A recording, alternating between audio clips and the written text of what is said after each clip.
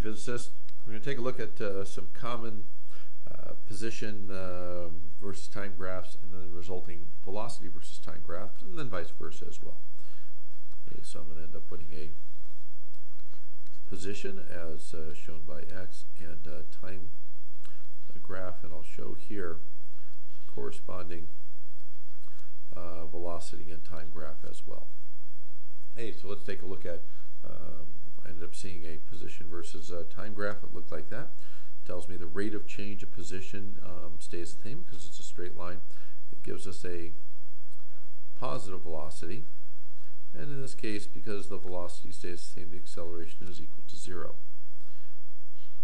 Now let's take a look at that same type of graph, position versus time. Again, our velocity versus time.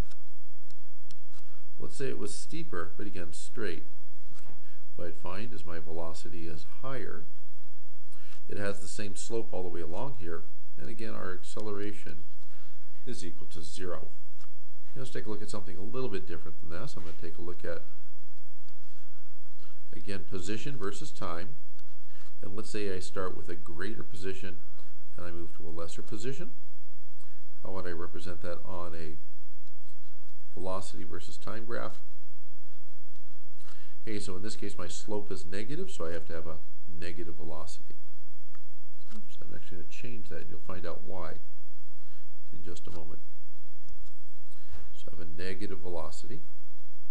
Right here, but notice the slope stays the same, so my velocity stays the same.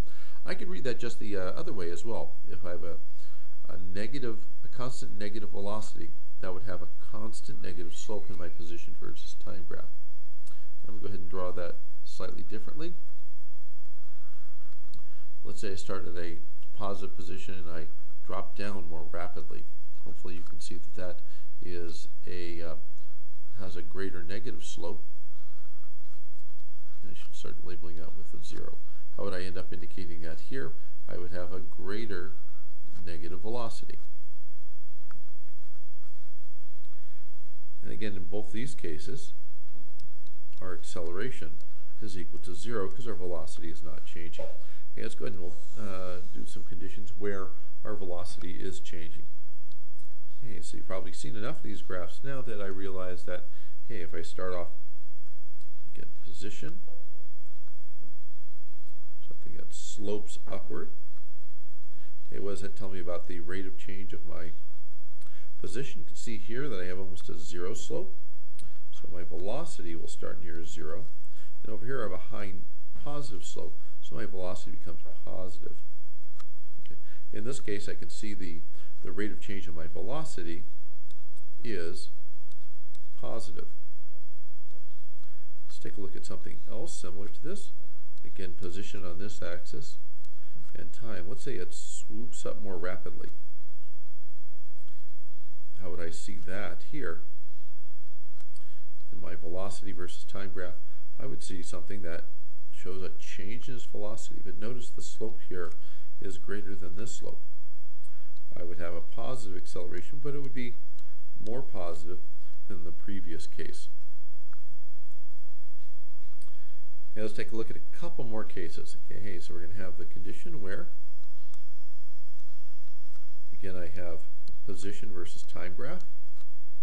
Hey, in this case, let's see what I'm going to do. I'm going to be at a positive position, and I go to a less positive position. Hey, so what's that going to look like in my velocity versus time graph? Hey, I have something that has, right in here, it has close to a 0 slope, so it has 0 velocity. Here it has a negative slope, so I'm going to have something that's going to have, in this case, a negative acceleration. Or I could start with a negative acceleration, and I should be able to go to my velocity curve and then to my position curve. Let's take a look at another one here. What if I end up starting with a positive position and I drop off more rapidly? Probably figure out this. Again, I'm going to start off with something close to a 0 slope here. Okay, it tells me I have something close to 0 velocity. I become becoming negative, but I'm becoming negative more quickly. Hopefully you can see that this again also has a negative, but a more negative slope than the previous case. Let me give one more condition. Sorry, just because of room, I'm going to end up writing these graphs side by side. Let's say I have a position versus time graph. And I'll take a look at what the velocity versus time graph looks like in this case, velocity. Hey, so let's say I start off, I have something that looks like that. What would it tell me? Hey, it's changing position rapidly at the beginning and flattens out, so it's hardly changing at all. So I have initially I have a high positive slope, meaning a high positive velocity, and by the end of this, I have a zero slope or a zero velocity. This would be something moving rapidly forward and then coming to a stop. We can see at all times it's going forward, at all times it has positive velocity, and it ends up stopping. Should be able to read that from velocity and then get our position graph in any of these.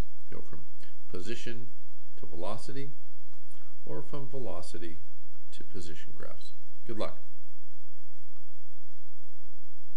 Okay, and just one last note. This is pretty much a review of what you found. I think it was on page 45 of the textbook. You can go back and use that as a bit of a reference.